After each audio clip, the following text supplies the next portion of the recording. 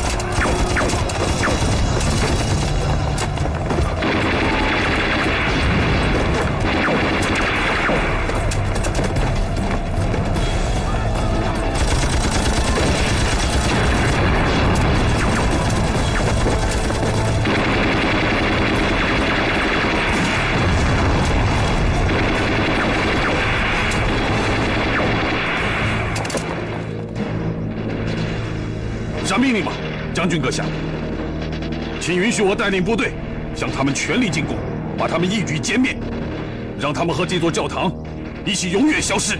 那就拜托了，黑藤军。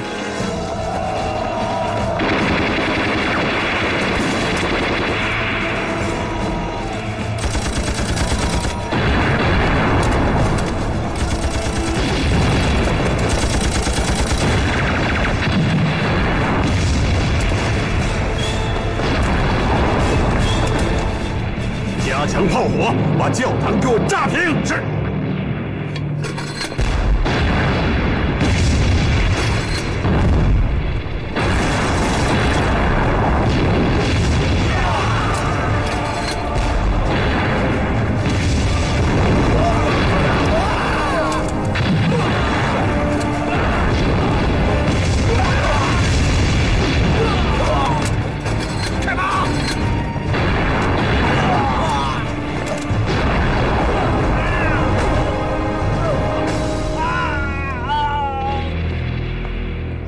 将军阁下，关东军司令部来电。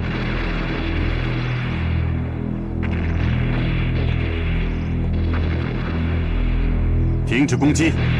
将军阁下，我们应该乘胜追击。现在还是给他们留条活路吧。为什么？关东军731部队在细菌战的应用中取得了很大的进展，现在他们急需一批中国南方级的原木做实验，用以比较中国北方级的原木、朝鲜原木、俄罗斯原木，看看他们在经受毒气攻击时的反应和应变能力的差异。什么是原木？原木用我们的日本话说就是马路大，就是用来做细菌实验的活人，也就是活体实验品。战区司令长官命令我们，要尽快擒获300名健康年轻的南方籍原木，送到731部队接受试验。明白了吗，河野君？我明白了，将军。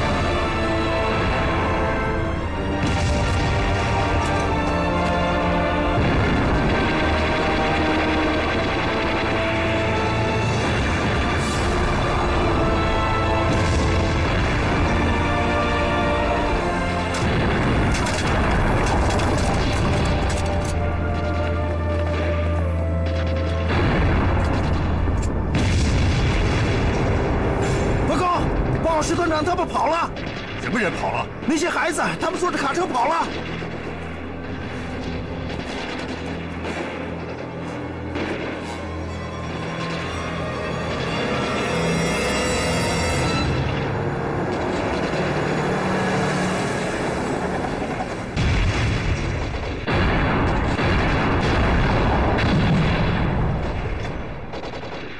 什么？没有追上？什么？将军阁下，他们已经冲出包围圈了。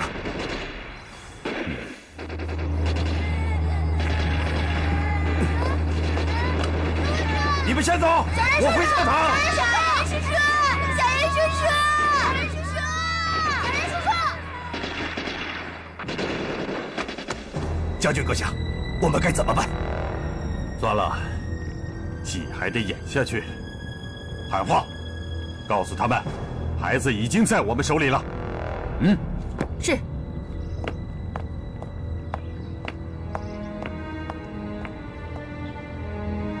你们听着，你们的孩子并没有突破我们的包围圈，他们现在已被我们俘虏了。只要你们停止抵抗，我们大日本皇军是绝对不会伤害儿童的。请你们放下武器，停止抵抗！危险，放开！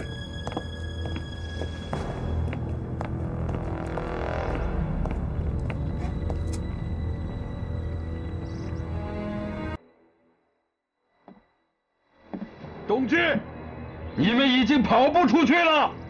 为了你们孩子的安全，也为了你我二人的仕途，我们谈一谈，这对你是有好处的。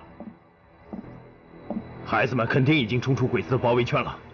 师长，这个实验夫肯定是在骗我们，绝对不能相信他们。与其你们死在这里，不如我们商量一个两全其美的办法。我放了你们的孩子，保证给你们一条生路，条件是你们放下武器，马上投降。怎么样，老同学？人不为己，天诛地灭。就算你不为自己着想，也要想一想那些无辜的孩子们，其中就有你自己的女。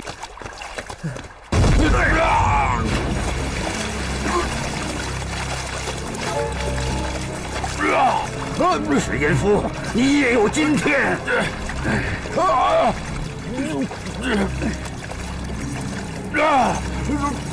要为我们虎威师死难的300多个弟兄报仇！你老实告诉我，当年在北港教堂把我们抓去当马路党的阴谋，是不是你策划的？告诉我，马参谋长是怎么死的？是不是你杀死的？快说呀！我才出去一会儿，你就让那老鬼子跑了，快去找！老孟，老孟，哎，老马，你们怎么回来的？一时半会儿说不清楚。你们怎么在这儿？史严夫跑了，怎么跑的？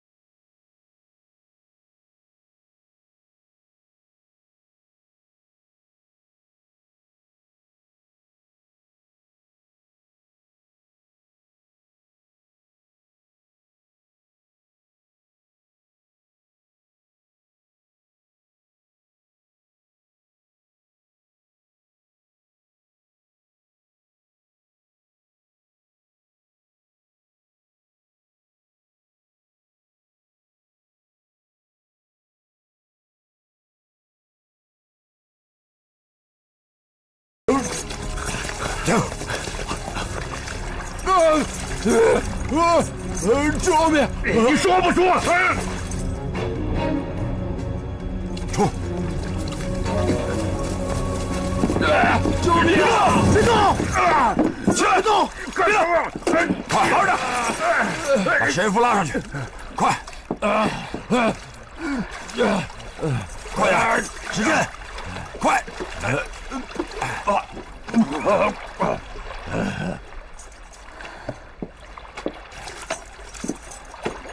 往水里跑，史严夫，把他带走，把他也带走。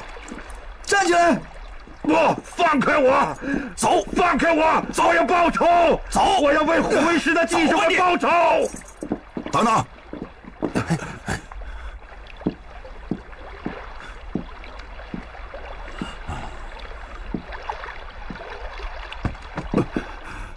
你到底是什么人？你怎么知道虎威师的？啊？你也知道虎威师？你是谁？啊？你是谁？我爸爸是马振东，虎威师的马振东。啊！小豆子，你是小豆子？